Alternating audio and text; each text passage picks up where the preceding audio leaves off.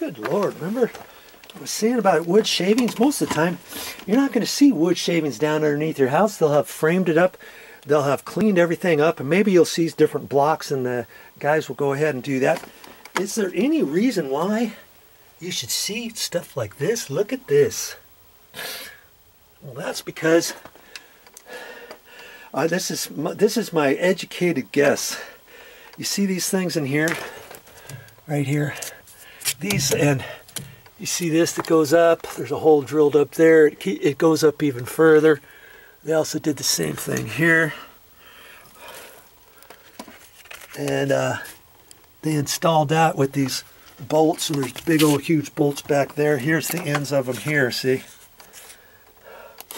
And I am going to wager that after they framed this all up, the inspector came and he said, hey, you forgot your earthquake-proof strong ties or whatever. Maybe it was on the plan, maybe they missed it, maybe it's something that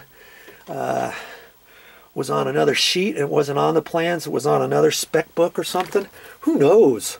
Usually it's on the plans, and somebody missed it, and so they came back in here later, and it looks like they added these, because I can see right now this is a 6x6 post, and it looks like they added it later, because see, look, it looks like they toenailed it in right there.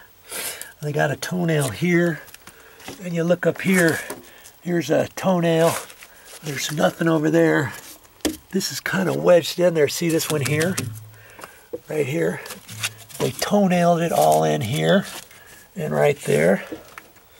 And they did that down here too, see?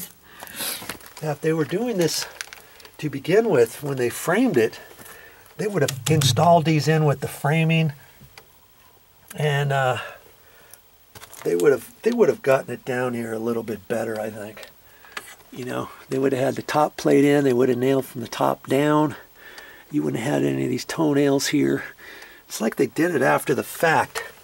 And see, all the shavings and stuff is from them drilling.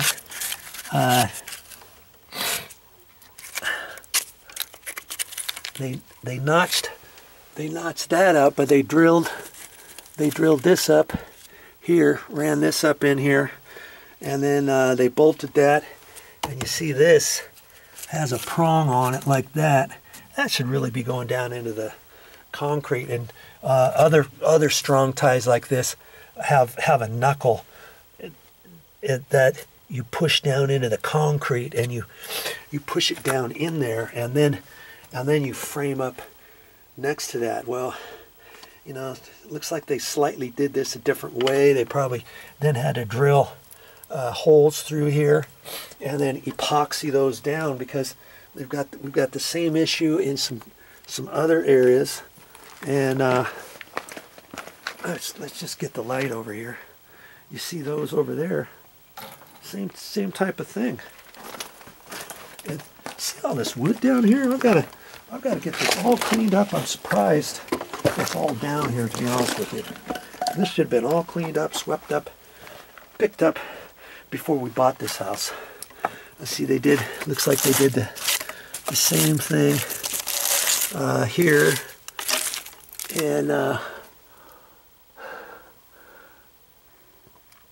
and they didn't clean any of this stuff up, did they? And so all these wood shavings I've got to clean up. Here's another one. Here's another one right here. See, here's another one over here. That one is on the back side of that. And they should have had all of this swept up. They would have drilled the holes. Looks like, see, after they framed everything, they then came back and drilled. They could have drilled the holes and stuff before they framed this all up, and then they wouldn't have had all this junk all over the place. But like I say, the inspector should have had them clean all this stuff up. So all of this is a termite hazard. This is all termite food right there. Okay, all of this stuff. No reason all of this should be down here. So That's part of my job to get that. And when I sweep all this stuff up, I can go ahead and clean these cobwebs out of here at the same time. You know, you're going to get cobwebs, but I'll just clean that up as I'm sweeping all this. But all this stuff is going to have to be swept up. All of this stuff is going to have to be picked up. Yeah, all of this. You know, it's gonna kind of take me. You know, it's going to take me a little bit of time, but I'll get it. I'll get it. Here's some more of those concrete deals that were stuck in the wall. But see, those are out of my traffic pattern. And as I walk through here, that's why I got these out of here, and that's why I've got these foundation bolts pooched out of here, so that when I go through here, I can walk a lot better and safer. And I've already cleaned up all this, and see, there were even some brackets that were straight up and down, and they were something for the form boards and stuff, and those were stuck up straight about an inch away from here. I just bent those over with my hammer because this is my path area going through here, and I didn't want to trip over that, and I cleaned all this stuff up. Moved some rocks, put the rocks over there in the corner. Clean this all up. This had all kinds of wood in it and stuff. Swept up all this. Cleaned it all up over here. See, that's how you want your job, especially underneath your house and the different places where I'm going to walk and stuff. I'll move the rocks. See, I ended up moving some rocks over there. I kind of cleaned this area out because this is where I walk, and I'm always tripping through here, coming along here. So I put that stuff up there, made this nice and flat. Other than this big rock right there, that's a big one, but I've got it cleaned up around it so I know where it's at now. And then it makes it easier for me to walk through here. You know, I don't trip on these little side things. I don't get those caught on the extension cord or any of that. Cleaned all this stuff up, and that's just how I'm gonna do it for the whole underneath the house before I get ready to do other things. And I've got other things down under the house that I'm gonna work on. And anytime I come down here, I'll make a video of it. Here's some, I don't know what that is, but that's potential mouse nest material and that kind of thing. But you know, once I get ready to do anything down here else other than cleaning, I'll make a video of it and put it on my channel. Whew.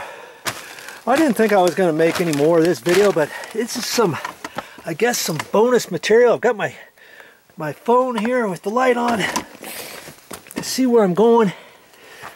And another day, I guess you would say, another video, right?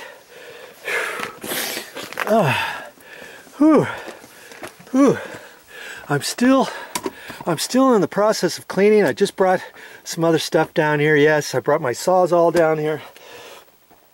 And extension cord. Why did I bring extension cord? Don't I have enough light? Well, no, I don't have enough light, and that's why I brought my construction light back down here. I've got a bucket here, and that can help me carry this stuff. I put all this stuff in the bucket. That way I didn't have to come down as much. I've got a garbage can here. I save that bag, and I can put stuff in there. I've got my charger, my battery charger, and I'm gonna plug that in right over there, and I'm gonna set this. I'm gonna set the battery charger right down there on that ledge, and plug it in. That's another reason why I put this electrical outlet there, for my chargers and to plug in my extension cords.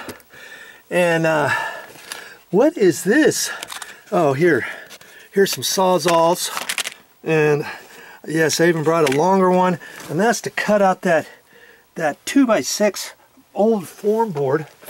And I even brought my wife's spaghetti strainer, noodle strainer, whatever you want to call it, because you remember I'm gonna clean this up really good. I've already swept this all up, and everything down on the ground that I see I'm gonna pick up.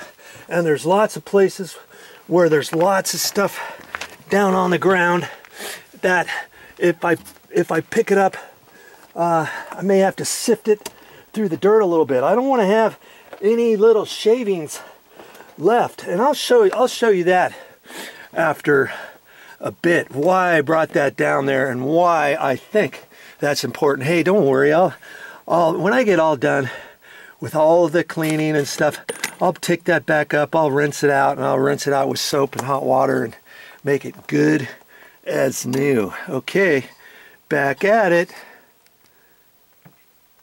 Yeah.